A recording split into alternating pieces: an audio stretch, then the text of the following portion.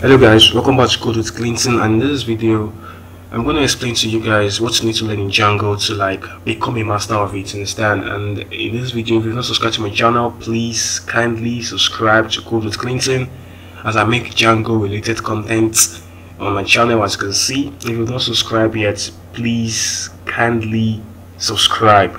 So as I was saying, now in this video I'm going to show you guys, or tell you guys, what you need to learn in Django for you to master Django and start building real world applications, understand?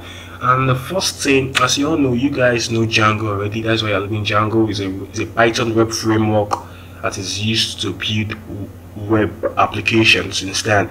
So now I'm going to tell you guys the basic and the advanced things you need to learn to master Django and start building real world applications, understand? And if you've not subscribed to my channel, please kindly click on the subscribe button you see on your screen. Click on the subscribe button to subscribe, please, and get me to 1,000 subscribers. Can see I'm still on 600 and something.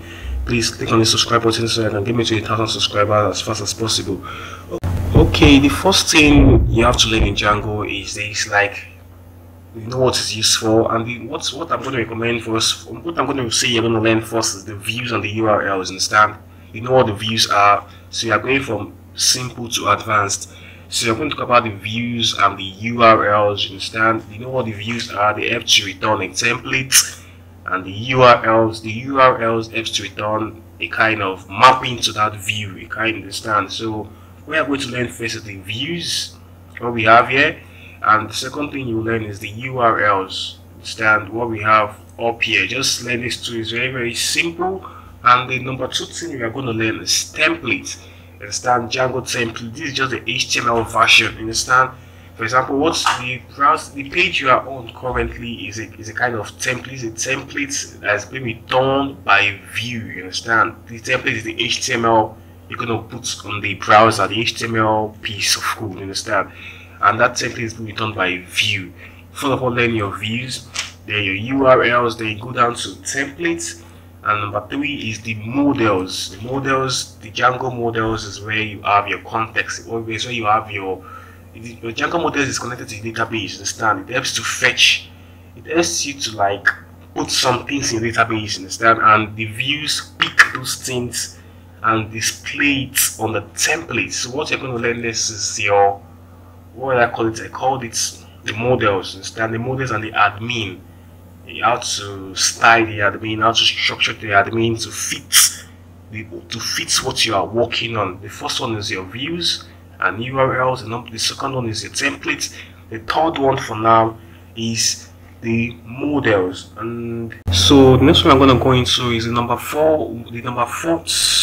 thing you need to learn in Django is the relationship in database. It's called database relationship, and we have three of them. And before I proceed, I'll let guys go down to the description of this video, and there's a bonus offer for you guys there, a free hosting plan from Bluehost for a year, understand? Just go down there and use my link to sign up, and you're going to get 1 year free hosting plan for a year. So as I was saying, the fourth feature to learn in Django is database relationship, and we have three of them. Number one, many-to-many relationship. Number two, many-to-one, and the number three, one-to-one relationship. So you need to know how to use this relationship in constructing your Django models, understand? You need to know how to use it. There are three of them: many-to-many relationship, the many-to-one, which is also known as the foreign key, and the one-to-one relationship is really important in structuring your Django project. And the next stuff we're going to go into is forms and model forms, understand? The forms and model forms, they help you to send data from the front end to the back end. Your forms, your model forms and forms, you need to know how to use these. They are really important. Your forms and the model forms, you need to know how to use them very well. So now we're going to talk on static files, understand? How to use static files. So what I've mentioned before, the views, the URLs, the template, the models, and the database relationship with model forms, I have tutorials on my channel where you can learn them. Just come down to Code with Clinton and just browse through the content I have on my channel. You're going to find those tutorials, you're going to find how to use how to make use of what I just mentioned. Understand? Like the model forms, the model forms, the views and URLs, the templates. I've made a lot of project on my channel that has to use all these things I've mentioned earlier. Understand? You can come down here and check for content, and don't forget to subscribe after doing that. So we're going to go into static files. So next thing you're going to learn in Django, you need to learn how to use your static files. Your static files helps to hold the CSS, the styles of your application, the JavaScript, the images you can see from here. You need to know how to configure static files in your Django project to make your website look beautiful. You understand? You need to configure static files. If you don't know how to use static files, in my channel here I made video tutorials whereby we have to use static files to build something, to make something look beautiful. So go down to my channel, you're going to find tutorials where I use static files in Django very well. You understand? So what I'm going to learn next is user authentication, whereby you're able to log in user, create accounts for user, they're able to log in and sign out of a website. Understand? So user authentication is very important. Users can create an account, they can log in, you can authenticate them, log them in, sign them out after some time. You can restrict some actions. For example, if user is not logged in, you not allow them see a particular page, and all those I've done on my channel. Just down here there's have a video here called Django login system. It's all about user authentication in Django. So just go to my channel if you're confused, and after that you need to learn what we call signals in Django, how to use Django signals. And signals are kind of a feature in Django that helps to listen for events. If something happens, it helps to run a code. That's what we call signals in Django. Understand? If something happens, it returns an action. For example, if a user creates an account on the website, it's going to return an action of sending emails to them. Signals helps to listen for actions. Signals are really important in Django. You need to learn how to use them. And on my channel, I made a video recently on how to use Django signals. You can see it up here. So now after learning how to use signals, we're going to move into more advanced features. For example, like building APIs with Django. So that's where Django REST framework comes in. Building APIs, RESTful services with Django is super important. As a Django developer, you need to know how to build RESTful services. You need to know how to build APIs with Django. So after you learn signal, you can come down here, start learning how to create RESTful APIs. It's super important, and they have a good documentation that's going to guide you. I will put you that going to hold your hands together as you go through it. It's going to really guide you. It's really comprehensive on its own. Understand? But you can still check out tutorials online to learn more. Understand? So Django REST framework super important. So now we're getting into more advanced features of Django. So after learning the Django REST framework, I'm going to advise you to go and learn how to use channels in Django. Django channels is super important. This is wow. Django channels is another level entirely. This is what we call whereby you're able to go for a synchronous request. You're going to be using WebSockets. Now you're going to be listening for whereby users are going to get they're going to get response without them requesting for it. Understand? That's how Django channels work. It makes your website works real time. Whereby, for example, on the website you're able to get notification. You have a website that helps to return notifications to users.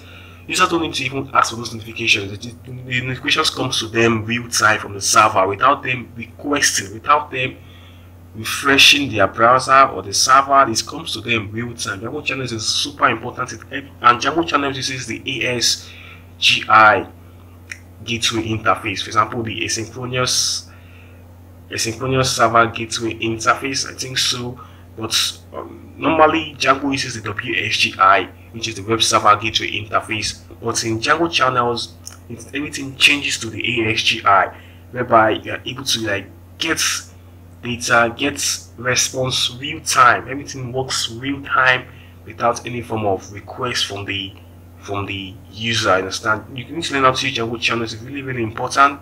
For example, if you want to add in a chat feature in your website, a chat feature, a notification feature on your website, Django channels comes in so handy. It's going to guide you and hold you through.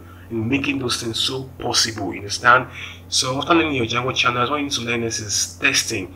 So you need to know how to test what you built before putting it out online. You need to know how to test it to see if it is working very well. After you've learned Django channels, which is advanced Django, you need to know how to test your Django projects and see if it's working well before putting it out there on the internet. So after you might have learned how to test your Django project, your Django application, you need to go down to look at it's called internationalization and localization. It's super important. You can see what it says here. It says that the goal of internationalization and localization is to allow a single web application to offer its contents in languages and formats tailored to the audience. Understand? If you go to some websites, you can view the content of those websites in different languages, whereby there's no restriction. Wherever you are from in any part of the world, you can understand what is on that website because this feature is enabled on it. So Django developer, you need to know how to use this internationalization and localization. Is super important so that your website or your web application can go around the world. Whereby you can have more users because people from different languages and different countries and different ethnic groups can come in there and be able to use the website. Understand? So internationalization and localization is super important in your Django website. This is advanced Django, for instance. So the Django developer, you need to know how to use this, how to implement this on your website. Is super important. And before we call it the last one, you need to know how to secure your Django projects. You need to know how to do security on it, how to do the cross-site scripting, how to add the middlewares, to avoid malicious users from coming in and hacking. You need to know how to protect your foreign key, your security key in the Django admin. So in the Django settings on Python, you need to know how to protect that one. Your Django settings, there's a secret key in the settings of Python of a Django project. You need to know how to protect it. You can see the CXRF protection. All these are super important. This SQL injection, the clickjacking protection. You need to know how to secure your Django project. You can just come down here or search online. You're gonna find how to secure your project before pushing it out on the internet. Understand? The last one is fine. This is the last one here. Deployment. After you've done all this in your Django project, what you need to do next is deploy this project, deploy it to the internet.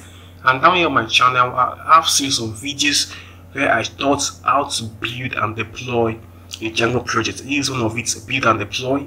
This is a blog series. I built a blog from the ground up to deployment level. I have series of videos on my channel. You can see deploy Django on Heroku. This is you getting your Django project online. I have series of videos on my channel where you can learn how to deploy a Django project after you built it, how to deploy it on the internet. Understand? And don't forget I said that you can get 1 year free hosting plan from Bluehost. If you use my link in the description of this video, you're gonna get 1 year free hosting plan from Bluehost. After you've deployed your project, you want to get a domain name, a unique domain name for your website, so you can stand out amongst others in the world. Understand? So you're gonna go down to Bluehost. I have my link down in the description of this video. You can get 1 year free hosting plan from Bluehost. Understand? So we've talked a lot. We've talked about so many things into learning this to become a Django master. First one was you need to learn how to use your views and URLs. Second one I mentioned was your templates. I talked on your models and database relationship, forms and model forms. You need to know how to use this word. You need to know how to use your forms and your model forms correctly. We talked on static files, your HTML, your CSS, and your images, your static file. We talked on user authentication. You're able to log in user, but they're able to create accounts. They're able to sign in and sign out. We talked on signals that helps you listen for events. If an event takes place, an action is gonna occur. Understand? So, for example, if a user creates an account on the website, an action of sending emails is gonna get activated. Understand? We talked on the Django REST framework, whereby you say building APIs with Django. We talked on Django channels, whereby you're able to perform asynchronous activities using WebSockets. Django signals enables you to perform asynchronous activities on your website using WebSockets. We talked on testing your application before you push it out there online. We talked on internationalization, whereby your website is able to communicate to whereby your website can communicate to different people around the world. We talked on security, so to prevent the bad guys from coming in, you need to secure your Django project, so you can prevent the bad guys from coming in, the malicious guys from coming in. You need to protect your Django project. Security is super vital in any website you find online. So now I'm talking about deploying your Django projects. Yes, after building all this stuff, you need to know how to deploy your project. Is super easy and simple, and I've made series of tutorials here in my channel on how to use all these features. Just go down to Code with Clinton on YouTube and browse to my content. You're gonna find some interesting content on how to use all those features. I did not talk about how to create a virtual environment. It's really important. Also, your env file, sending emails. Just go on to Code with Clinton. You're gonna find awesome content on my channel, and you can start learning from there instead. So that's what I'll do. We're gonna call this a day. So we meet in the next tutorial video where I'm going to show you how to build something, how to create something in my next video. So thank you for staying with me on this, and please subscribe to my channel, like this video, and tell me what you don't like about my video in the comment section. What you don't like about this video, tell me what you don't like about it, and tell me what you like about it in the comment section. I would like to hear from you guys. So thank you very much for watching this video, and don't forget to subscribe. We'll see you in the next video.